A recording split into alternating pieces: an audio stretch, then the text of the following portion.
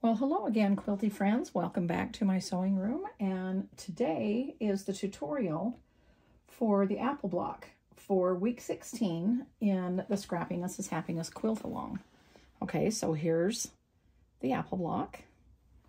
And here's the book that we're working out of. We're working through all 32 of these blocks. And let's see, I've got the schedule right here, but I've also got the PDF. We're making this sampler quilt right here.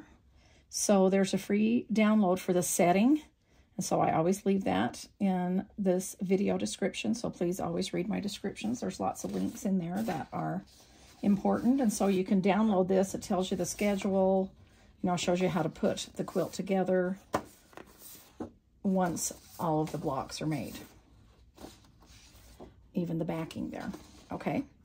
So again, Scrappiness is Happiness Quilt Along. This is week 16. This is the Apple Block. And so a few things about the Apple Block. Let's see, let's put this here. The Apple Block is unfinished at 11.5 by 11.5 inches square.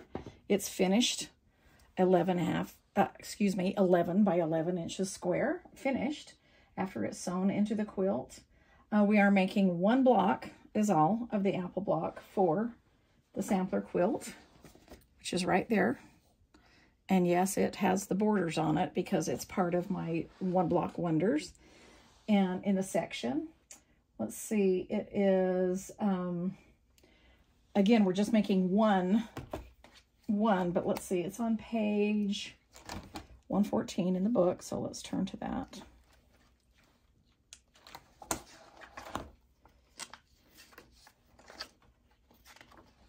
Okay, so here's the directions right here for the Apple Block. Oh, it's on 110. I lied. 108. It's 114 is the quilt. Okay, so here's the block, and then it turns into the apple core block because we're making 6 of those if you're going to make the quilt itself that's in the book and not the sampler quilt. This quilt finishes at 76 by 85, okay, and we do 39 apples and then 6 apple core blocks. See how I offset these rows so the apples wouldn't be on top of each other. And then I did the apple core block that's narrower so that it would fit on the edge of those rows, and I thought that was really fun. Let's see, for my, okay, so this whole book is about scraps, right? So I wanted to talk to you a little bit about this quilt. This is what I call the controlled scrappy quilt, all right? Meaning it's all out of scraps, out of my scrap bins, but I'm only using pinks, yellows, reds, and greens. Those colors, and then browns for the stems. Okay, that's what I'm pulling out of my baskets. And so speaking of that, I'm going to talk to you about the cutting. Here's a close-up of the apple core block. I pulled that out just so you could see it, even though we're not using this for the sampler quilt. But that's what that looks like. Okay. And so I've cut 2 blocks today, and I'm going to just sew 2 blocks so that you can see how I'm sewing them and how I do it. And so when I'm cutting, for the apples themselves for each half, I use my 5-inch basket of scrappy strips, okay? And then when I'm cutting for the leaves, I will use either my 2.5 inch, because that's what you need this way, or this is cut 4 inches, or my 5-inch. So I can use either one and grab into my greens for there. And for my stems, I can use either my 2.5 inch, because that's how tall it is, or 1.5 inch, because that's how wide those are. And then that's how I cut for the apples. And it makes quick cutting. I just grab my baskets and pull my pinks, reds, yellows, and greens out of there when I cut the apples. Okay, and so let me put these over here. Let me put these over here out of the way for just a minute. And I'm going to pull this in this quilt in a little bit. Okay, sis, can you see that if I pull this up? I took this off the design wall just a minute ago so I could pull this in and show you. So you can see what I mean by just different reds, pinks, yellows, and I just pull 2 different of each that look, you know, have a good contrast between each other. But I wanted to show you that I used different backgrounds for this quilt, and I used 4 different backgrounds. And so what I did was I used this green background, this same green background, for the background in all of the red apples. Then I used this for my bee cross stitch collection background for all the yellow ones. And then this is the stitch circle in green in my bee backgrounds. These are the yellow circles in tiny circles in my bee backgrounds. And I used this for the background of the pink apples. And then this little daisy right here in pink, I used that for the background in all of the green. So that's, again, another controlled scrappy, meaning, yes, I used 4 different backgrounds, but they're controlled, meaning I know where they're going to go in the quilt, and that's planned for. And then, let me put this up so I can pull the bottom. And then I did, for the borders of this quilt in the book, there's 4 different background borders, and so I cut a piece from each of the 4 backgrounds. So you can see that's the bottom border. This green is on that side right there. The yellow is on the side, and then for the top, I used the pink. Okay. And then this is my wide back that I used for the backing. It was perfect for it because of the color. It's pink. And this is my pink patterns wide back. It's 108 inches wide, and I love that I have to piece the back for this. And then I went ahead and did a scrappy. Here's my notes. Let's see. So I did a scrappy binding for this. So when I was cutting these apples, I went ahead and cut strips for my binding, and that instruction is on page 212 of my book that I talked to you about my scrappy bindings and how I do that either on the bias or straight. I'm always pulling off threads. This I did not do on the bias, meaning I did not join them on the bias. You can. I do that a lot of the times, but I just thought this might be kind of fun to join just straight across right here. Okay. And so that's kind of a close-up look of these quilt and these quilt blocks in here in this quilt. And let me set that aside so I can pull this stuff back in. And then I think I gave you all the information about that. And now we can go ahead and pull these back over here. And I'm going to set kind of things up, and I will show you how I sew 2 apple blocks. All right, so I laid these things out here from what I had cut. So I have things labeled here with my Sew Handy stickers, and you can sew across these, and they just stick on here, but they won't leave a residue. And you can iron on them as well, and it won't leave a residue. So, and it just, there's a whole bunch of pages with different letters and numbers, and so that's what I use. And when I'm sewing 2 blocks at a time, I make sure that I label them in 2 different colors. So now, for instance, you can see that I separated the apples from the leaves and the stems from the backgrounds. But I know that this background, because it's in red stickers, goes with this apple, and this leaf goes with this apple, the stem goes with this apple, and then the aqua ones go with the red apple. Okay, so that's just my explanation of that. I've got my Seam So Easy guide taped to my machine. I'm going to be using this line right here for the 1/4 inch accurate piecing. I am using my yellow featherweight, which is Miss Dolly, and let's start sewing. Okay, so the first thing I'm going to do is take piece G, and I'm going to take C right here. So usually, I'll just have, like, there was 2 squares, so I'll just put a sticker on the top one. And I'm going to do an easy corner triangle on the top of piece G. And how I do that is I line those up exactly from edge to edge, and then I'm going to follow this line right here when I'm doing the easy corner triangles. Meaning I'm going to start right here in the corner, and then I'm going to follow this corner all along that line, just like that. And that simply stops me from having to mark my squares. So you can mark your squares if you want, or use the guide.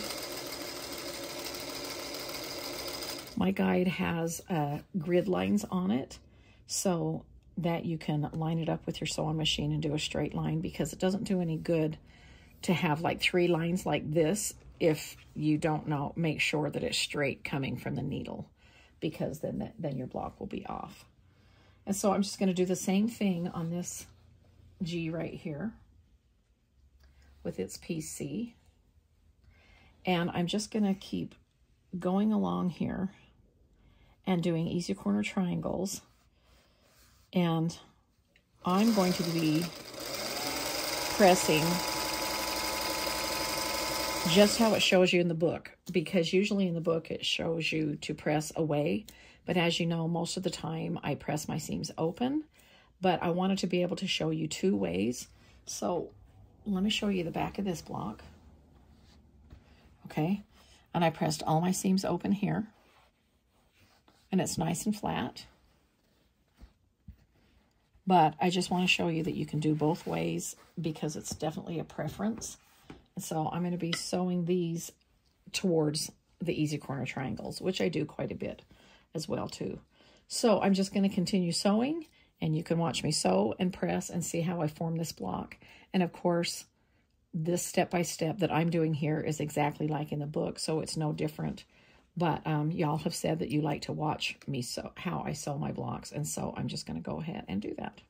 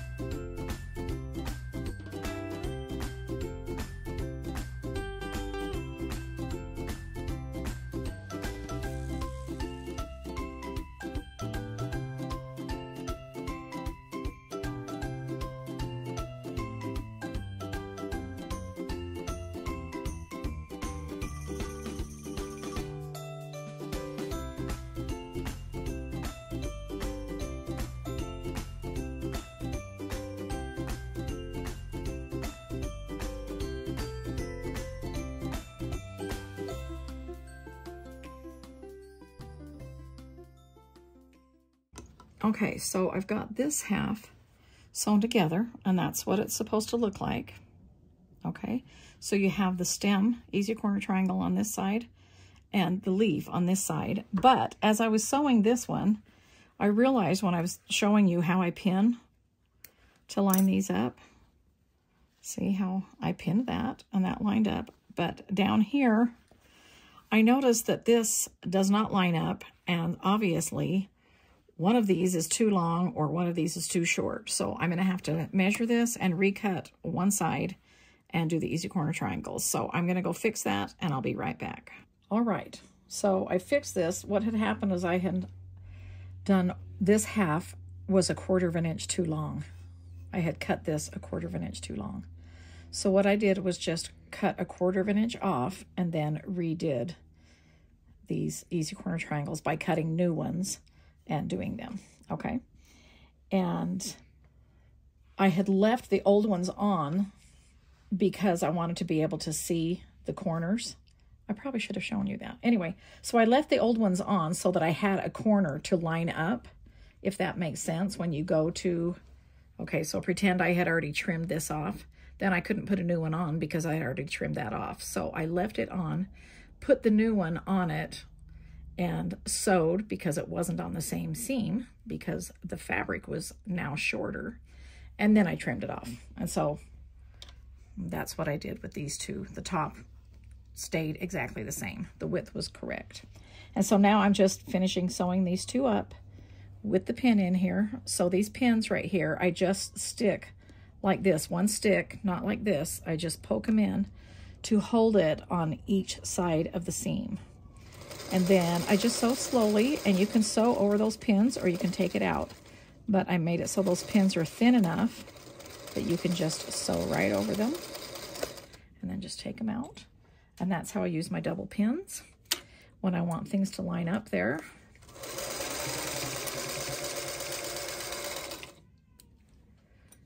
So now those are the correct size. They're both the same length. And I went ahead and put this one under the clapper. Press that. I can't remember if I did that while we were filming or not. But anyway, so that's what that looks like. Let me take those off. And then I'm going to go ahead and press this one. Now, I do press this one open because even though I've been pressing towards the easy corner triangles on all of these, I don't want that bulky seam right there. And so I'm just going to go ahead. When I'm pressing open, I kind of make sure it's pulled apart. So I'm getting all the way open here. And I like to use my seam roller here right on these areas. And then I just go ahead and press it and then put clappers on it. Okay. And so now what we're going to do is this top section across here is we're going to take the leaf that goes with that, and we're just simply going to sew these two halves together using the 1/4 inch seam allowance here.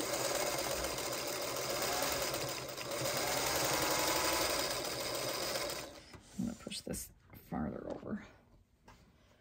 It's too far away for me sometimes when I'm trying to film, so I like to get up close and personal usually.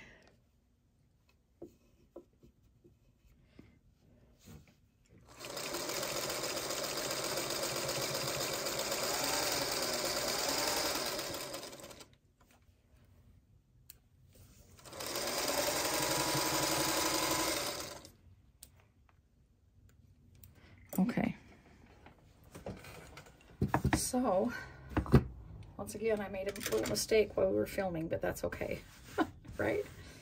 I mean, it goes to show you I'll make mistakes. If I had cut this too short instead of too long, then I would have had to do the whole piece all over again, meaning obviously cutting this new piece and all 4 easy corner triangles.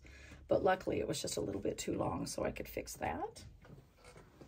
And then here I'm just going to set these, and I'm going to press this towards, or you know what, I'm going to press this one open just because, see the seams we've got there?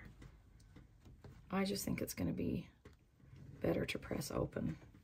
I have a hard time deciding if I want to press one way or the other when they both have a seam. So that's most of the time when I decide to press open,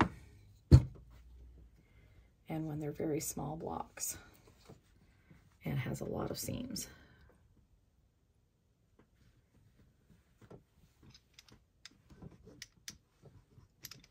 This roller just assures that I have it open all the way, and then again I'll even pull like this a little bit and just make sure it's completely open. And sometimes you can even turn it to the other side just to make sure it's completely open, especially when you're doing little narrow seams like this. You want to make sure it's open all the way so you don't get little pleats in there, and then your block won't be accurate. Okay, now we're just going to let those cool for a minute, and then I'm going to just sew them across the top here, and then I'll be right back. All right, so now I'm back here, and I pressed these 2 different ways so that you could see. So this yellow block, as you can see, I pressed towards the apple. So you can see what that looks like. You can see it's kind of like a little ridge because, you know, the bulk of the seams. All right.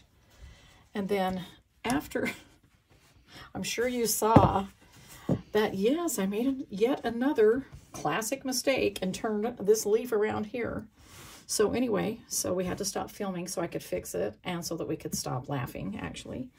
And so anyway, so I turned that around, re-sewed that correctly, and I pressed this one open.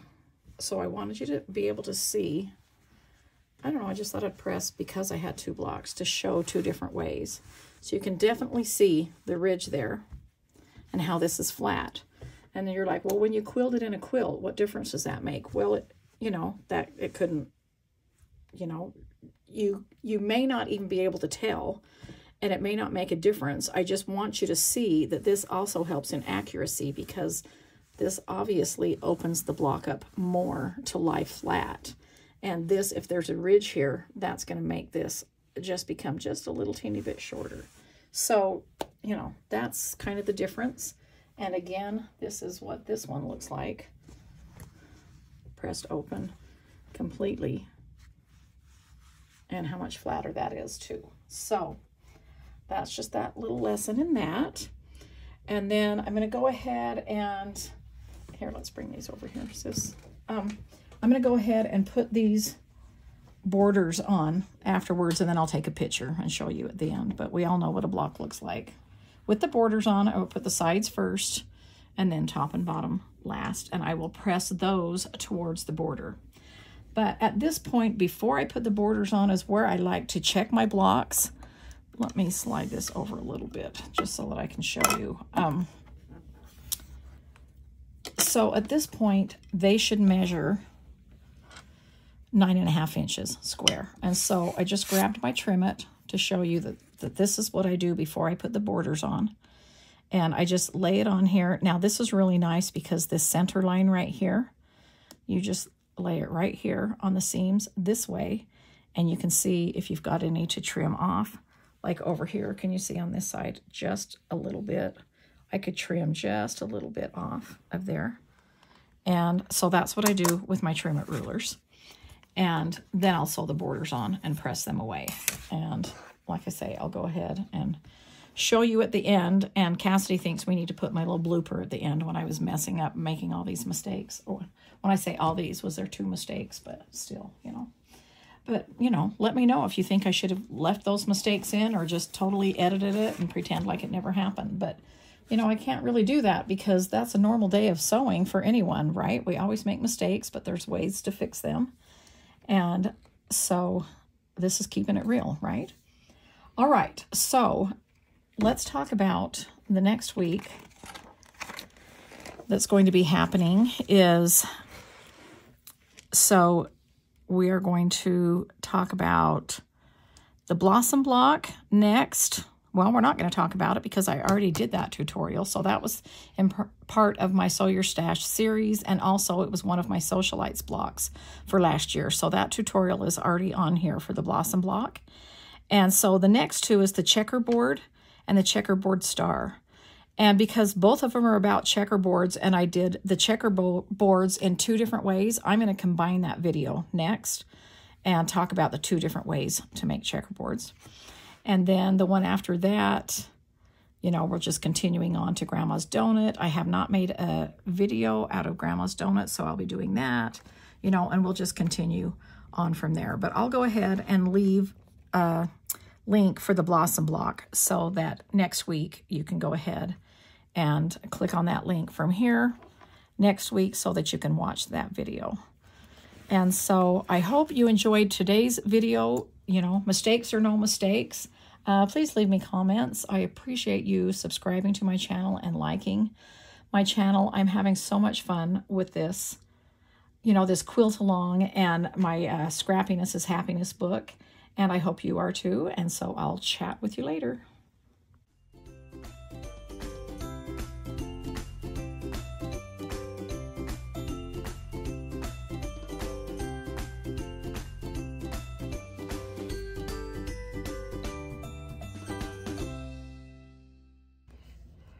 Look how it's not going to match up at the bottom. Something. Crap. Something's off. This is off by 1/4 of an inch. I'm just going to sew it. This one, I pressed open. Right there were a lot of seams. Oh,